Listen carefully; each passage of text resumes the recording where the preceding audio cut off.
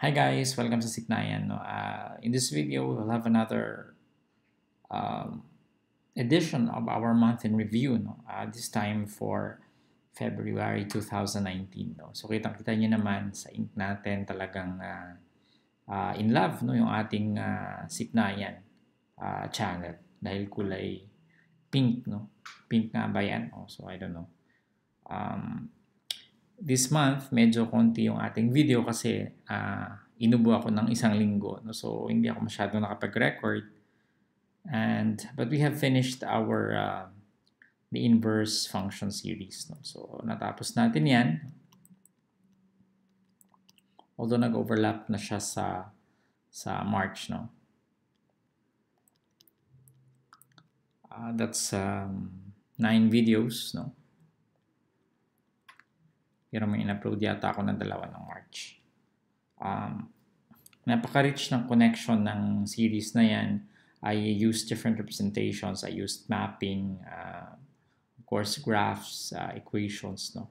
And I connected, I think it was in episode 8, no? Or in the 8th video in the series where I connected the vertical line test and the horizontal line test, no? So panoorin nyo, napakaganda ng series na yan. No? I strongly recommend that. I also created a very basic video on how to name angles. No? So kasi tinanong niya ng ating isang comment sa YouTube. No? Paano daw ba mag-name ng angles? At kailan daw ba ginagamit yung 3 letters tsaka 1 letter pag ginaname ng angle? So I think I'll make more videos on basic math. No? Talagang super basic kasi ito super basic ito. No? I don't know kung yan ay na di-discuss no, sa klase. No? So, yeah. Number 3, I also created a new series. No? Yung tawag natin Sipnayan Insider. So sa Sipnayan Insider, i-discuss natin yung mga nangyayari sa YouTube channel natin, sa ating website, and everything. Parang update siya kung ano nangyayari sa blog. Now, another series na sinimulan ko ngayong February or last month no, ay ang entrance exams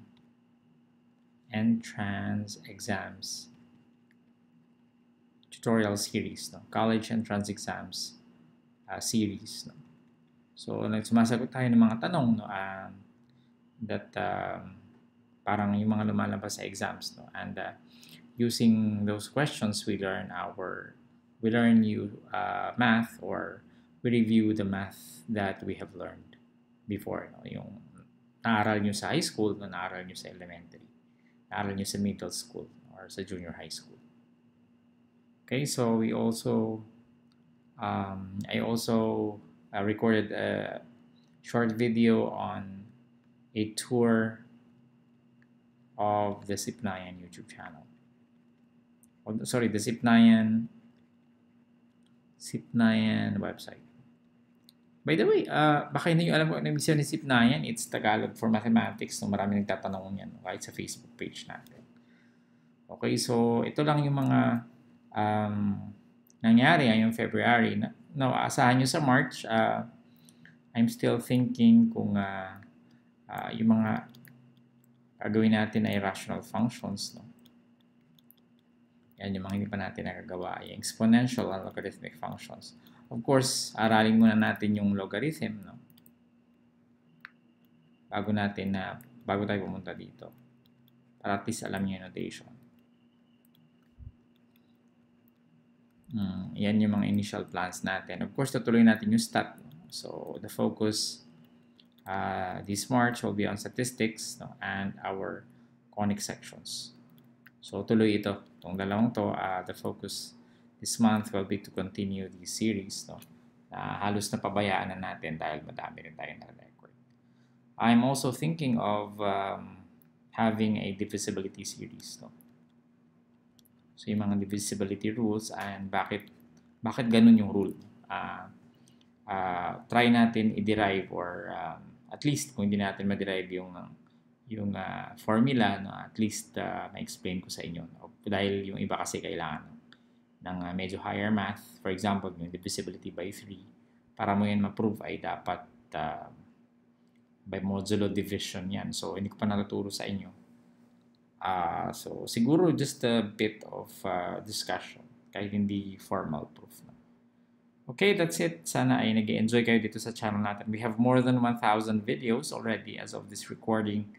So, please, no, kung gusto niyo talaga mag-aaral sa math, just explore the channel, no, comment, no, kung may hinahanap kayong videos, just search, no.